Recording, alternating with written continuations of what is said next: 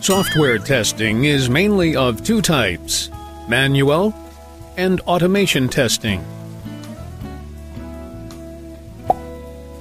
There are different stages for manual testing, like unit testing, integration testing, system testing, and user acceptance testing. In manual testing, the tester takes over the role of an end user and tests the software to identify any unexpected behavior or bug. In automation testing, the tester writes scripts and uses another software to test the software. This testing is used to rerun the test scenarios that were performed manually, quickly, and repeatedly.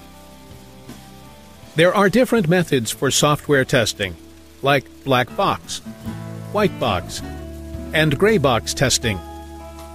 In black box testing, the tester provides inputs and examines outputs without knowing the application of how and where the inputs are worked upon.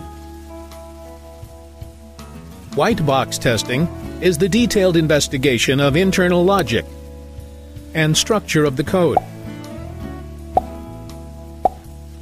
Gray box testing is a technique to test the application with